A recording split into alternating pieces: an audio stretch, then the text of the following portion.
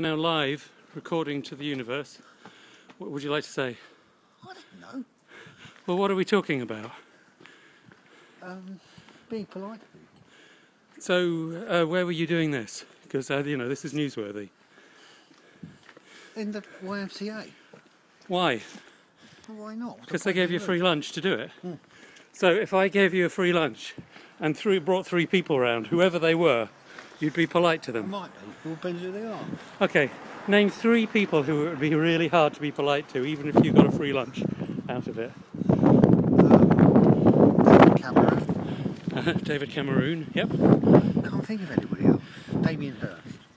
You'd find it hard to be polite to him, even if there was a free lunch. How good a free lunch would it have to be for you to be polite to Damien Hirst? No way. Charles Sartre, the other one. Charles Sartre, okay, Roy there's... Ascot. Oh wow, we're getting to quite a list. Let's try the other list, I which don't want is... this recorded, by the way. Well, don't worry, it is being recorded. Why? Do you think they'll sue you? Well, I just think it's ridiculous. Well, can I be the judge of that? Because I'm the piss artist here, out of the two of us, and this is my piss. No, Thank you. So you'll allow me my art, just like I try and encourage yours. yeah. Thank you. That's permission then.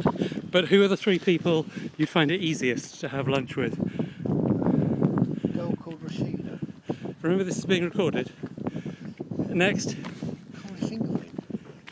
You can't think of other people you admire and respect, who you'd love to have lunch with on Not Boxing that they're Day? still alive.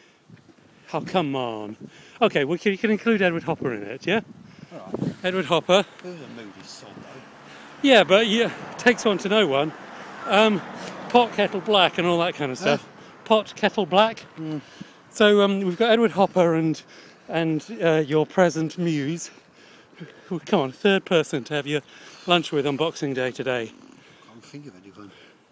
You can. There's someone else in the world who's got some quality about them. Shall I give you a clue? Right, you then. Thank you. We got there. I'm looking forward to lunch with you too, Mark.